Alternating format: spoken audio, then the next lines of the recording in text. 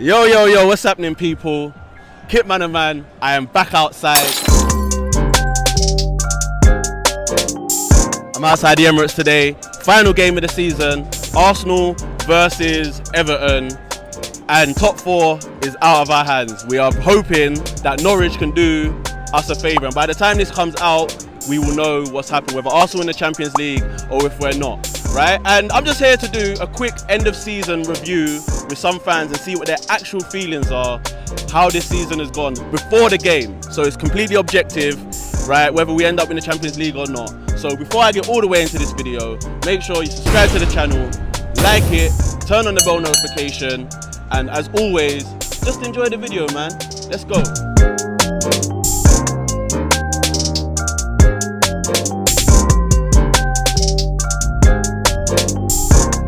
My first batch of fans, right, for this end of season review, and I just got some real quick questions. Just how you think the season has gone. What's your name, bro? Clifton. Clifton. Nice to meet you, Clifton. It's a pleasure. Right. Louis, mate. Louis. Louis. Jax. Yeah. Nice to meet you, bro. How you doing, my bro? What's your name? Very well, Oni. Oni. Yes. Nice to meet you, bro. The first question is, what were your expectations before the season started? Where do you think we was gonna finish? I thought we were gonna do shit, to be honest. Yeah. What? Like, if you had to put a number on what position? 7. That would have been an improvement on the season, 2 seasons before that. What about you? Agreed, 7th. Yeah, like 7, 8th. Probably like 5th. 5th? Which is probably what we're going to finish. Come on, Norwich. Yeah, well, you know, I was hopeful of European football, so I was thinking 5th. 5th or higher. You know, gotta trust the process. What were your expectations of the season before it started? Arteta had minimum 4th, only because he's playing once a week. The targets throughout the season that I personally set, he hit them, which was 4th at Christmas. No, after the 3 games, it was give him 10 games. Then when we hit Christmas, he was 4th. Then I wanted him to be within 3 games of 4th at the end of the season. And what? They gave him a new contract at 5.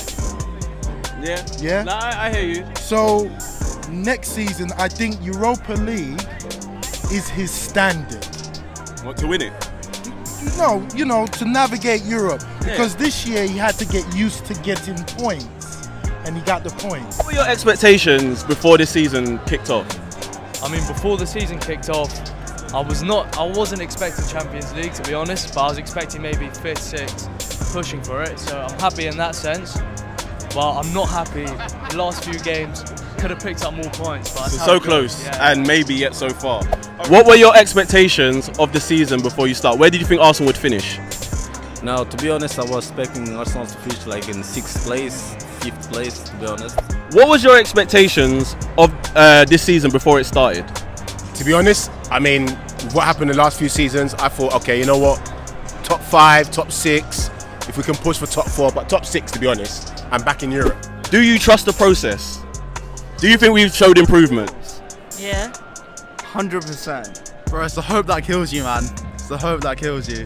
The fact that we didn't sign anyone in January was poor, but I don't know. I do trust the process, because if you think, after the first 3 games of the season, sitting in 20th place, I mean, if I offered you 5th then, you would have taken it, right?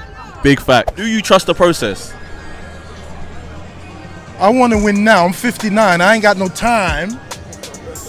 I ain't got no time for the process. I need to win now. So does that mean you don't trust the process? Look, the process now is to get quality players so that we can kick on. So you mean as in next? So you mean what? As in 2 seasons you want to be? No. Oh, now. next season you want to be challenging for the Premier League? No, not for the Premier League. We're not nowhere near that. Let's keep it real. Yeah. But to stay 4th. Okay. And be in the Champions League. And you believe that that can happen? Yes, it can. Do you trust the process? Of course. I think since the start of the season, we showed it's a process to be trusted. We turned it around. To be honest, first month I thought we were going bottom half. So I'm trusting it. Yeah, I like it. Right. Do you trust the process? I believe like the way Arteta managed the players. I think he introduced them some mindsets in the pitch that they couldn't improve themselves as player, because I think they They was a bit. They went a bit like, you know, in type. What can I say? They was like down maybe. I don't know. Sometimes the expression doesn't come out. That's the problem. Say it in Portuguese. I've got You got Portuguese? Yeah. So how Não, say it in Portuguese? eu acho que ele não esperava. Ele trouxe uma mentalidade para os jogadores que é possível jogar, meteu tática no jogo, ensinou-os a trabalhar em equipa, porque havia um bocado de individualismo na equipa. I'm lost, but someone watching will understand exactly what you said, and hopefully YouTube will translate. No, but he turns the team to a group, and I think the group is much better. Even anyway, I'm a very fan of Aubameyang. I think the good thing when Aubameyang left in the middle of the season was a big thing, because the team was focused on him. I think most of the team was focused on him, and when he left, unfortunately, I didn't like it, but yeah. All right. He went. The team started to improve. Yeah, so we will start to play. You can see even the games, Saka was increased a lot to be. He stepped up. Smith Rowe as well. He showed a big progress on the pitch. So yeah. Next question: do you trust the process? Yeah, we have to. I mean, Arteta's won 2 trophies. He's took us out of Europe, but we're now back into Europe. So we have to trust the process, or we're going to end up like Man United with a manager every 2 seasons and going back and forth, going back and forth. I've got no choice but to trust the process. Arteta in or Arteta out? Arteta in. Arteta in. Bro. You're not allowed to sit on the fence. Out, bro. In. Out. Arteta in or Arteta out? Is Arteta the guy to do it for us? I'm going to be controversial here. Yeah. I wanted Vieira. Yeah. That might be However, down the line. Yeah, but you know, you go with what you got. So yeah, I'll take him for next season. Arteta in or Arteta out? Arteta in. Yeah. Arteta in. All right. Arteta in or Arteta out? I will let him in for maybe like 2 or 3 seasons, because I think in life we need process to achieve our goals, and everything is not a big thing. Especially you're a manager, this is your job, and you know, the owners, they want like big results at the same time, but life is not like that, man. Even you to do your things done, whatever, any person to get these things done, they need time and process. I think he's doing a good job. They need just to get some good players. Question: Arteta in or Arteta out? He's got to be in. He's got trophies. He's got experience. We've got to trust him, innit? So how long does he get into next season if it's not going too well? I mean, next season the focus has to be top 4 and win UEFA Cup. Anything less than that, then you know what I mean. You can hear the fans. It's about to kick off. What was your highlight of the season? Highlight of the season? Probably the Man United match. What, where we beat him and Bruno missed that penalty? Wolves games at Emirates. Has to be Wolves, man. Wolves, Has to be Wolves. 100%. Has to be Wolves. That's Chelsea game. 4-2. Chelsea, yeah. That was a highlight. What about beating the Spuds here, 3-1, and going 3-0 up at half time? By the way, I was there. I vlogged that game. Yeah, I'm gonna put it up here somewhere. Yeah, click that and watch that. Go subscribe. Right? Yeah, subscribe. Right. What was your highlight of the season? Wolves away.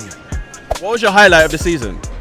Highlight of the season was probably 2-1 Wolves. Everyone said that. Fucking insane. I've never seen that sort of atmosphere in a fucking midweek game. 2-1, it was insane. All right. What was your highlight of the season? Your favorite moment? Oh, my highlight of the season. It's a good question. I think it was that win. I think it was win against Tottenham, no? Yeah, here, 3-1. Yeah, I think where we smashed them right after losing 3 games. Yeah, I think it was the big thing for me. What was your highlight of the season? Highlight of the season? I would say winning 3 games in a row against Chelsea, Man United and West Ham. What was your low light of the season? The worst moment of the season for you? Newcastle away. Newcastle, 100%. 100%. Spurs 3-0. Yeah, Spurs 3-0 was. Yeah, it's got to be the derby. All right. What was your lowest point of the season? For fuck's sakes. Oh. No. You got Tottenham. Low light of the season. Low light of the season, probably Tottenham. I'm sure everyone said that. Sorry, I'm sure everyone said that. Nah, but it was a low. What was your worst moment of the season? The worst maybe last couple of weeks. These 2 games, then we lost because my expectation was very high, so we can reach the Champions League. But it was like we lost. Anyway, it's almost. We'll see. Hope Tottenham will lose today. Come on, Norwich. Yeah. What was your low light of the season? Losing to Tottenham, the scumbags. That was a low one because I was getting bantered left, right, and centre, man. I hear that. Player of the season. Saka. Yeah, that's a fair. Gabriel Martinelli. Oh, you got a new one. Yeah. Hold on. Wait. Pause. Just step forward and send us. Let's see this new one. Because as much as this is about football in general and Arsenal, I'm a shirt man. Yeah. And I can't wait to get my hands on that on the 1st of September when I know where everyone's going to be. Player of the season. Odegaard. Sound. He has been sound. Saka. Yeah, it's got to be Saka. Player of the season. Gabriel. Yeah. Well, Gabriel, defender. Gabriel. Yeah. He's been solid. Because he puts in a shift. And I'd give a good second to Ben White. I don't think the forwards have really helped their cause. Player of the season. Player of the season. I think I'm gonna go Saka probably, or Martinelli. Yeah. He turned up. Yeah, those two definitely turned. Who was your player of the season? Your favourite player this season? Nah, to be honest, to me the players of season. I'll go to Partey. I think Partey, people was criticizing a lot. I think he showed up in the right moment. He started even after January. He started to show how to contain the team and press the ball and progress the ball. Yeah, he was. I think. But he'd been injured and we missed him. Yeah. Who was your player of the season? Without any shadow of a doubt, Saka. Saka carried the team. Worst player of the season. I don't know what to say to this. Pepe or Nuno Tavares. Yeah, Nuno. Shit. Nuno. Fuck Nuno. Well, after the first couple of games, everyone was like, "Oh, get rid of Tierney. Tierney's alright. He can stay injured." Nuno Tavares. Yeah. It's got to be Cedric. I send him home. Not Pepe. Pepe hasn't really played that much. Pepe came on Wolves game, scored and assisted. Worst player of the season. No, I'm not going to go there. No, that's fair. No, I'm not going to That's fair. Worst player of the season. I think this guy gets a lot of hate, Cedric, but he's had his moments, but he's too inconsistent to be a regular fullback for us. So you're gonna go Cedric, yeah? I'm gonna go Cedric. Who was your worst player of the season? Worst player. Cedric, Pepe. Pepe. Nuno Tavares. Yeah, no, I don't say Nuno Tavares. No, you Portugal. I know. I already said it. I will maybe. I will go to. Because maybe I don't know, man. I don't like to talk about bad negative. Okay, that's fine. Worst player of the season. You know what? I don't think we've had a worst player this season. I don't think there hasn't been like a Mustafi. No, but I think when he was Aubameyang, when he was there, he didn't pull up his socks enough. His attitude kind of wasn't that great. So, but I wouldn't call him the worst. We didn't have any worst players. Most improved player this season. El Nene. Has to be El Nene. Smith Rowe. Easy. Yeah, Smith Rowe. And Ketia. Yeah, Ketia. Most improved player this season. Most improved play, Martinelli. Yeah, he's put numbers on the board. Martinelli. Yeah. Most improved player this season. Most improved, I'm gonna say Xhaka, because he was in the mud, weren't he? yeah, I thought he's a fucking liability. Get him out. This guy's just gonna get a red card every other game, but he's definitely been our best CDM this season. Consistent. Yeah. He's Not injured. Yeah. Most improved player. Definitely Saka. I think he got more strange. He's got more focus in what he has to do, and he's gonna be the top player in a couple of 2-3 years if he keeps doing it. Most improved player this season. Wow, good question. Most improved. Wow, most improved. Who's been the most improved? I think Jack has improved, you know. Yeah, you're not the first person to say that. Yeah, in the last 10 games, I think Jack has improved. Granit Xhaka, should he stay or should he go? I feel like he should stay, to be honest. Yeah, stay. He fights for the badge. Let him stay, but sign someone else. Exactly that, yes. Yeah, keep it. Granit Xhaka, do you want to see him stay or do you want to see him go? I think there's better out there. I think there's better out there. So does that mean we sell him and we get someone to replace him, or do we keep him and get someone that's better than him so Granit Xhaka comes off the bench? Or I think there's better out there. However, if we have to keep him, we have to keep him. Because they haven't done their due diligence. So, Granit Xhaka to stay or to go? I think he's got a couple more years in him, to be honest. I think compared to what he was a couple of years ago, he's a lot more key for our team. If we want to get Champions League next year, I think we have to keep him instead of relying on like El Neni and Partey in midfield. So you're saying sign someone and then also have him as a secondary option, is that basically? Yeah, I mean we also got Sambi, so yeah, man. Hopefully next year when he's a bit older he can play more of a role. Granit Xhaka to stay or Granit Xhaka to go? Xhaka for me, I think he needs to go. I'm personal. He's very. I think he wants to be in control of the team, and it's not good for a player to be the main man of the team. Granit Xhaka to stay or Granit Xhaka to go? Wow. Well, we need two defensive kind of midfielders. If we don't get it, he's got to stay. Same question for Eddie Nketiah. Is it the same answer? Sell him. Sell him and sign someone. We ain't getting Champions League with Nketiah up front. Yeah, Nketiah, go on. Sell him to West Ham or something. So the hype's up now. Out. Yeah, the hype's up now, so we'll go for like 40, 50 million. Yeah, Nketiah out. 50 mil. Same question for Eddie Nketiah. He's got to go. Fair enough. Unless he wants to be a squad player. Yeah, that's fair. If he's a squad player, pay him. But they have to be up front with Eddie. Say, yo, he's a squad player. We're going to look for a number one. Same question goes for Nketiah. Keep or sell him or keep him? Keep him. I think he's still getting in that flow of things. He's now kind of handling the Premier League key. Like a couple years back, before he wasn't up to it. I think now he's good. I think we should keep him. Yeah. What about Eddie Nketiah? Same question. Stay or go? He needs to stay. Okay. He's one of the players who improved.